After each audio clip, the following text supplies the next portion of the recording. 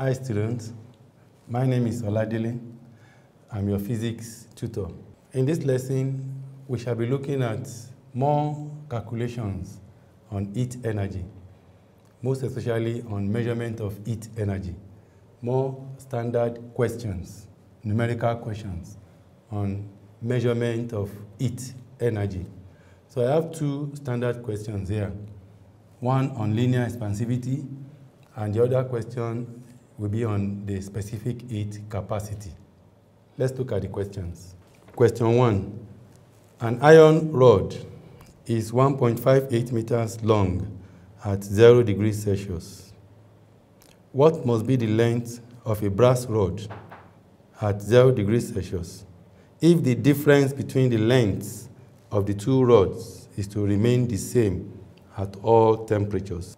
Question 2. A piece of copper of mass 300 grams at a temperature of 950 degrees Celsius is quickly transferred into a vessel of negligible thermal capacity containing 250 grams of water at 25 degrees Celsius. If the final standing temperature of the mixture is 100 degrees Celsius, calculate the mass of water that will boil away. We are given the specific capacity of copper as 400 joules per kilogram per Kelvin, specific capacity of water as 4.2 times 10 to the power 3 joules per kilogram per Kelvin, that is 4,200. Then the latent heat of vaporization of water, 2.26 times 10 to the power 6 joules per kilogram. Let's take these questions one after the other. Question 1 talks about the linear expansivity of two different metals, an iron rod and a brass rod. We're talking about iron and brass in this case. We are given what are the given quantities in this question? Number 1, we are given the original length of the iron rod as 1.58 meters. And the temperature of iron at this level is 0 degrees Celsius.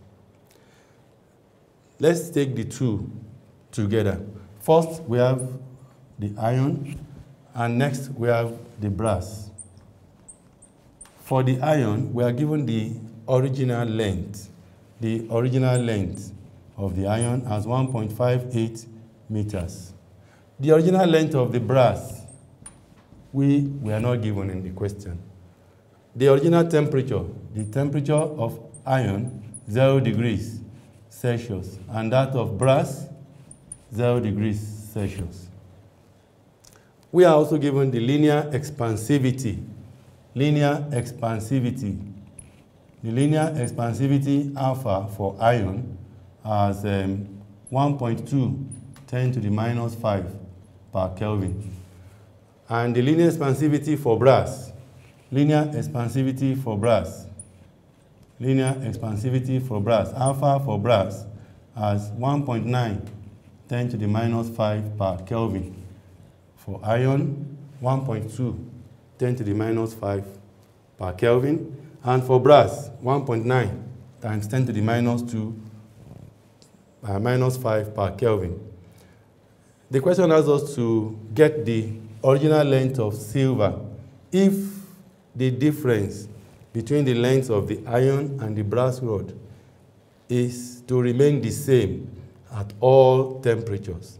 The difference in length.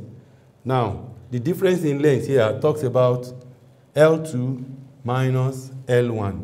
That is, the final length minus the original length. Let's go back to the formula for linear expansivity, that for the coefficient of linear expansion, alpha is L2 minus L1 by L1 theta, measured in per Kelvin. This is the original formula. The difference in length talks about the expansion, L2 minus L1. So if we have L2 minus L1 as the subject, becomes alpha L1 theta. So I want to look at alpha L1 theta for iron and alpha L1 theta for brass, which must remain the same. They must be the same. We have to equate the difference in length. Difference in length for brass must be equal to the difference in length for iron. Putting that into the formula, alpha L1 for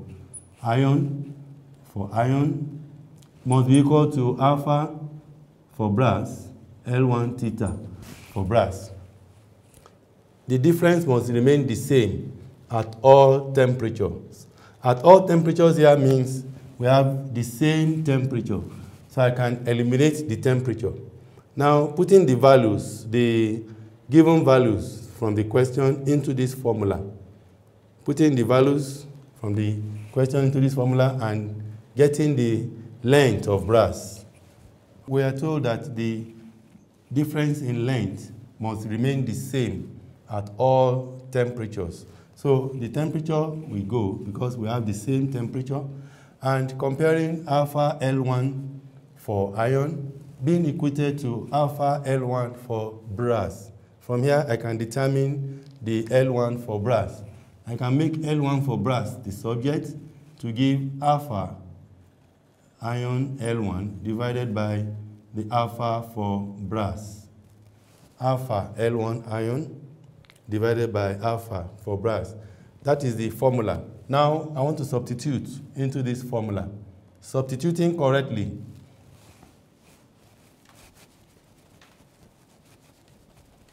Now substituting into the formula, alpha for iron, L1 for iron being equals to alpha for brass and L1 for brass. The temperature has been eliminated here because the difference in length must remain the same at all temperatures. We have alpha for iron, 1.2 10 to the minus 5 per Kelvin, multiplied by L1 for iron, 1.58 meters, equals alpha for brass, 1.9 10 to the minus 5 per Kelvin, then multiplied by L1 for brass. Dividing through by 1.9 10 to the minus 5, making L1 the subject, 1.2 10 to the minus 5 per Kelvin by 1.58 meters, divided by 1.9 10 to the minus 5 per Kelvin. This takes care of this. The 10 to the minus 5 will go. Multiplying, therefore, 1.2 by 1.58 divided by 1.9 gives the length for L1. Therefore, L1 is about 12.993 meters, which is approximately 1.0 meters. 1.0 meters. That is the length of brass. The length of brass. If the difference in length between the two metals is to remain the same at all temperatures. So the length for brass is approximately 1.0 meter. 1.0 meter. We move to the next question.